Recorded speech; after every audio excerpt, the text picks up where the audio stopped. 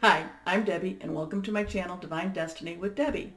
Today we're doing our general energy readings for the 16th and 17th for Capricorn.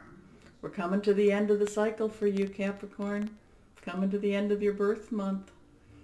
Did you have a great time? I really hope that it was awesome and that it finishes out with a really good high energy. Now, as always, my three things. I'm using my Doreen Virtue Angel Tarot cards.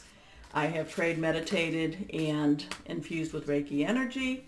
This may or may not, resonate with you. If it does, wonderful. If it doesn't, that's fine too. I'm sorry. Hope you had a little bit of fun listening to it.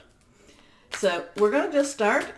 Please to go down in the bottom. We are so close to 3,000. It's like amazing how close we are. So please share, like, spread, and subscribe if you've already not subscribed. So thank you. So again, let's go through this. What's for the 16th and 17th for Capricorn? Capricorn. Okay, nothing's really popping. Okay, let's go through here. Okay, 1, 2, and 3. Move that over. No incense is burning. Just want to let you know. Okay, so let's see what our first card is. They're all down. Gotta put my glasses on. First card is the Sun. Oh, this is lovely. Archangel Uriel, Archangel energy. Happy outcome, brilliant new ideas that lead to success. Have confidence in yourself. So Wednesday, Thursday, high energy, good energy. Basically saying, go for it. Just go for it. And this one was reversed, so there's even more of an oomph to this message. This card's also reversed. Strength. Okay. Archangel Ariel. Again, Archangel, energy coming to you. Great inner strength, release harsh judgment, forgiveness, and compassion.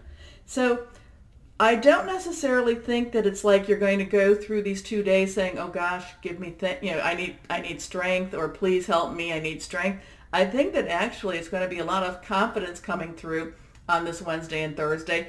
Now, the thing is that what you're going to have to do, though, is in order to move forward with these 2 days, is you're going to have to watch out about being too critical with people. Okay? So, I know. They don't always live up to your standards. But the thing that you have to do is you have to at least try not to be too critical. And not to be too critical of yourself, too, because I know that you're probably your own worst enemy. But, this is really good. This is good. The sun is the center of the universe, or, this universe. So this is what, what's going to happen. You're going to just kind of like, whoa, you're just going to give off strength. You're going to give off, the confidence, the power. So it's going to be a really good 2 days. But again, I'm going to ask you not to be so critical of others and not to be so critical of yourself. Okay? Just a little bit. Try to rein that piece back. This last card, the 9 of Fire. Oh my gosh, Capricorn, you get this a lot, and I know a certain Capricorn that gets this all the time. This is the Dragon Tamer. This is the Dragon Slayer. This is the one you're going to go forward, and you are going to just cut away and cut away and cut away all that is, that's hindering you, all that's keeping you from going forward. So don't give up. Protect that which you've created. Have courage and believe in yourself.